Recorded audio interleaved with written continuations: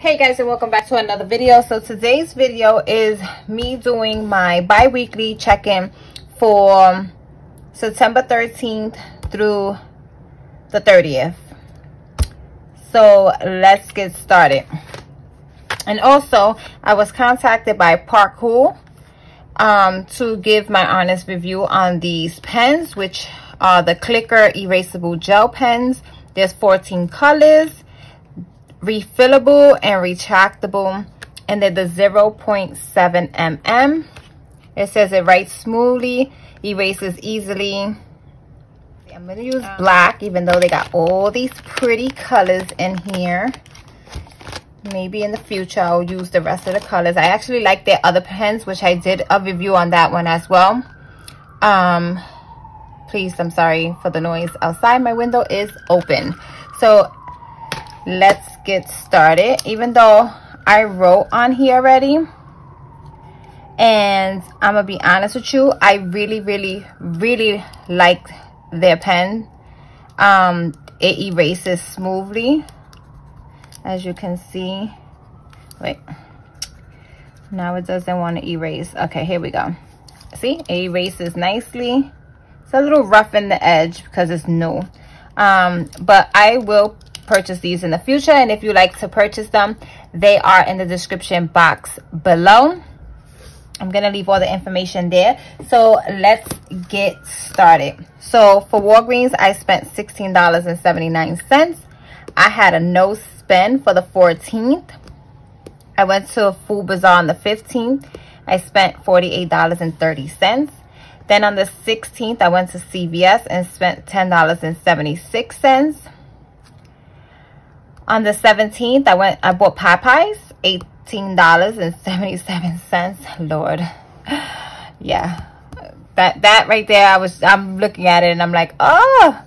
And then I bought a folding table from Walmart for $43.54, and that's paid for already. That was for my daughter's. That's for my daughter's party that I did for her on the 26th. And then on the 19th, I went to Target. I spent $49.98. Then the 20th, I went to Walgreens and spent $20. I had another no spend on the 21st. Woohoo, go me. That's because all those other days I spent more money, but it's cool. The 22nd, which was my daughter's 16th birthday, we took her to Applebee's and I spent $60.94. Then on the 23rd, I went to Dollar Tree and I needed like the paper plates and stuff for the party for the 26th, which I spent $8.05. I had a no spend on the 24th.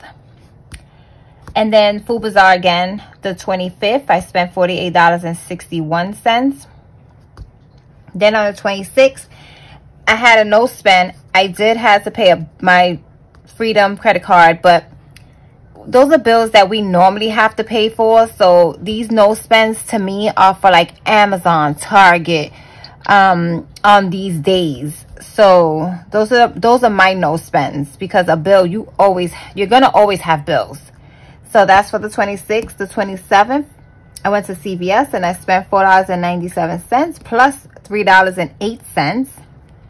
Then on the 28th, I had a no spend, but I had my bill for my Capital One credit card for $128. Whew. And then I had another no spend on the 29th and another no spend today, because I am not going outside to go spend anything. So as far as my time to get it done and my budget with me, if you guys have seen it, I wrote down some goals for the month of September, which was to read a book. I didn't. $50 extra towards Freedom. That's a yes. Track spending, no. And 15 no spend days. Let's see. 1, 2, 3, 4, 5, 6, 7, 8, 9, 10, 11, 12, 13, 14, 15. Woohoo! Look at me. I did exactly 15 no spend days. I actually want more of these no spend days across the board, but we'll see what October looks like. And then I said I'll sell 5 items, which I only sold 1 item for $90, and that went towards my student loans. So yeah guys, this is my bi-weekly check-in. If you guys like this, please give me a thumbs up, right?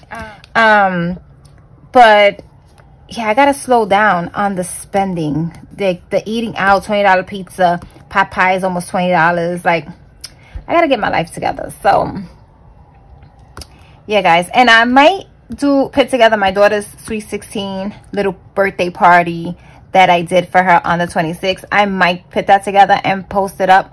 I'm not sure yet, but yeah guys, this is my check-in.